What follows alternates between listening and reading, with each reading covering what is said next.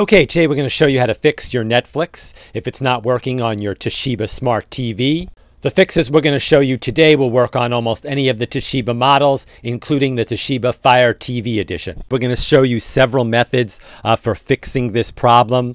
If you stay with us all the way to the end of the video and try each of these methods, there is a very high probability that this problem will be solved for you. Okay, the first thing to try here is really the simplest, and in most cases this one will actually work, so you might not even need to go on. Just basically unplug your TV from the wall, wait about 60 seconds. Now don't be impatient here, wait the 60 seconds, and then plug it back in. This will reset your TV. Now this is a lot different than switching the remote on and off, so do it from the wall plug. If this solves your problem, you're set. If not, let's go on to the next try. Okay, we're going to go into the settings menu on Netflix. Now, if you can't get to the settings menu because you're stuck on an error message in Netflix, I'll show you in a second how to still get to that settings menu. But let's go into the settings menu, and we're going to go down to Get Help. And then we're going to go to Check Your Network.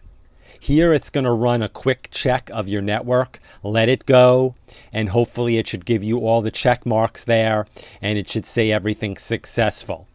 If you don't get the connection successful and all the green check marks, you most likely have a problem with your home network. So you want to try resetting your router or checking your internet connection, because it's not really a Netflix issue, it's an internet issue.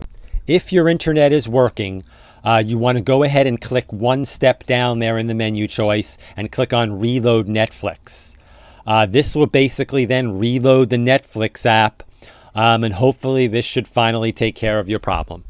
One final note, if you could not get to the settings menu and you're just stuck at an error message like this and you see on the screen, basically what you want to just do is click on More Details. If you click on that, it'll take you into the settings menu. That's our video for today. As always, thank you very much for watching, and please remember to subscribe.